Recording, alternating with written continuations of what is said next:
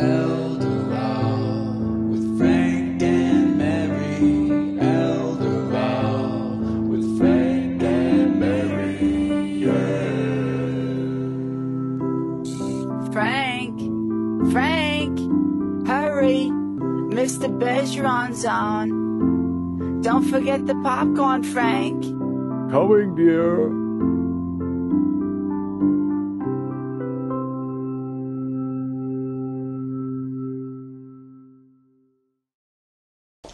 Thank you very much. Ladies and gentlemen, before you complete your ballots, it is my obligation to give you jury instructions and to tell you what the law is and what law it is that you're applying when you evaluate these facts. And I'm going to give you instructions that were actually agreed to by counsel for both sides regarding joint tenancy and also regarding witness credibility. Regarding joint accounts, the creation of a joint account creates the presumption that the original account holder intended to convey to the joint account holder a legal interest in that account.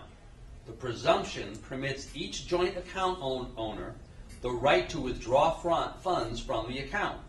In this case, you must start with the presumption. You must start with the presumption that Kathy is the legal owner of the account. Nevertheless, the existence of a joint account is not conclusive evidence of ownership. A joint account may be established merely for convenience, without the intention to create a gift. In this case, Kathy has an interest in the account only if Mary intended to convey a completed gift to Kathy. Because of the presumption, the burden is on Tom, as the executor of Mary's estate, to establish that Mary did not create the account with the intention of giving Kathy an interest in the money. So the legal effect of the presumption is if you honestly cannot decide, if you are just evenly balanced as to what Mary's intention was in this case, then you have to find for Kathy because she has the legal presumption. Regarding witness credibility, it will be your duty to decide any disputed questions of fact. You will have to determine which witnesses to believe and how much weight to give to their testimony. You should give the testimony of each witness whatever degree of belief and importance that you judge it is fairly entitled to receive. You are the sole judges of the credibility of the witnesses, and if there are conflicts in the testimony, it is your function to resolve those conflicts and to determine where the truth lies. With those instructions, ladies and gentlemen, I'm going to give you 2 minutes to complete your ballots. If people have pens, please share. Then we're going to be collecting the ballots, and I'm going to talk for a few minutes about how Mary, whatever her intention, could have avoided this trial. First of all, we just want to start off by really thanking Trish Davidson, who's an attorney at Myrick O'Connell, Antonio Trubiano, who was an attorney at Myrick O'Connell, Todd Jewett, who was an attorney at Myrick O'Connell, Mike Christie, as you know, is an attorney, and Sue Dusso is one of our fabulous paralegals for being terrific in this trial. Now, a couple of observations about what you just heard. Haven't you heard this before? Haven't you heard just all of this and these kinds of conflicts among families before? This is the case that I sometimes think of as referring to as the case of the nod. What was that nod about at the bank? Did she really know what she was doing? And what was the truth? I mean, you heard all kinds of stories about different people here. And as a juror, you had to kind of listen to everything, but what you don't know as a juror is anything else. You heard this little window of facts based upon which you have to make a decision. Now imagine you're married, and you're not dead yet, and you're trying to figure out what to do with this $100,000, right? If you're married and you really wanted to leave the money to Kathy, right, what could you have done to prevent this trial from happening?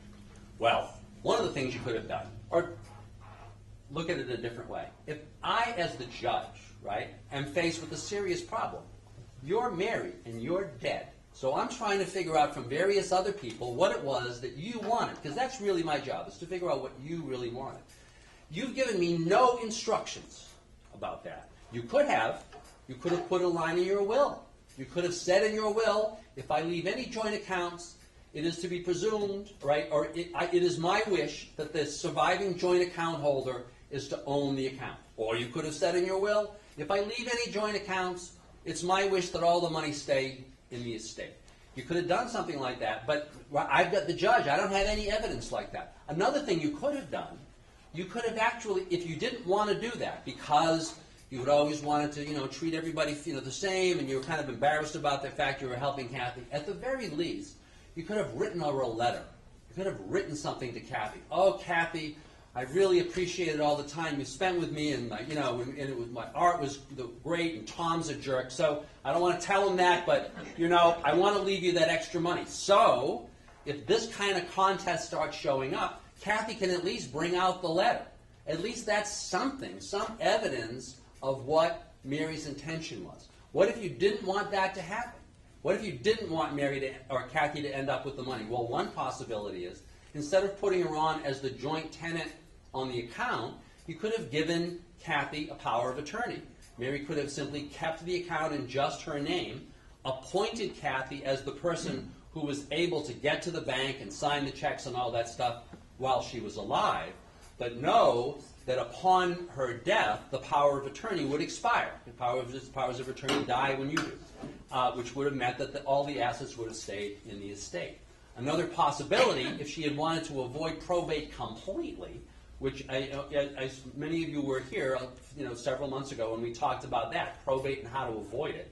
A lot of times that's the goal of the exercise, is to not spend what just got spent here on legal fees, right? In order to litigate this question. You can avoid it completely by using trusts, by taking this account that was in Mary's name, naming yourself as the trustee of that account, naming your substitute trustee, and making it clear who the beneficiaries are going to be, so that this account never hits the probate court, which I think is kind of an admirable goal. Do I have numbers?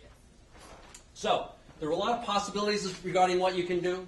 The main thing is you want to be as clear about this as possible. You don't want it. Let me put it this way: for this $100,000 bank account, I think the last thing that Mary really wanted to do was to spend about $40,000 of it on the legal fees that just happened as a result of this trial. That's the last thing that she wanted to do, right? Or more. That's right. So usually when I'm talking to people about estate planning, I say, what you want to make sure of is that you don't include in your estate plan, I think I really want to leave some money to the IRS, or the Department of Revenue, or my lawyer. We're usually not part of the estate plan. So the goal is to kind of not have that happen. Now, any questions regarding any of this? Any questions? Okay, so the results.